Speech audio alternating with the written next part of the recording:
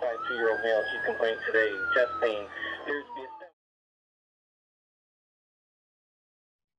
Welcome to the Protocol video series. Today we'll be talking about the abdominal discomfort S-120 protocol for adult patients. This is the website version of the protocol. In your protocol book, you should also have a diagram of the 4 abdominal quadrants, the 3 major abdominal regions, a small description on what is found in each quadrant, and the San Diego County Paramedic Association educational notes on common causes of abdominal pain organized by location of the pain.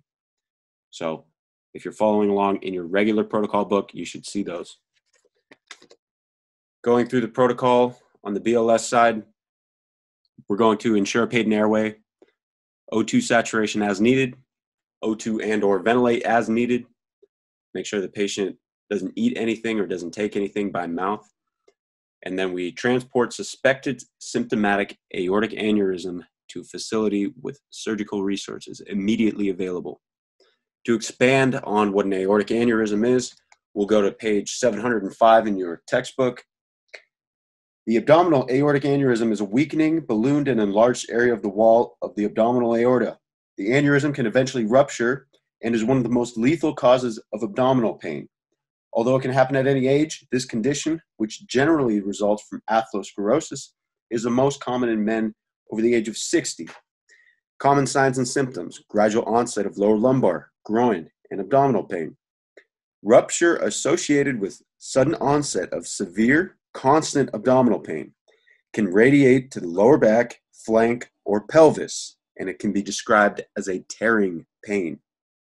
Testicular pain in the male patient, possible nausea and vomiting, mottled or spotty abdominal skin, pale, cool, clammy, and possibly cyanotic skin in legs from decreased blood and perfusion. Also absent or decreased femoral or pedal pulses. If the abdomen is soft and thin, a pulsating abdominal mass can be felt. If the aneurysm has burst, the abdomen will be rigid and tender.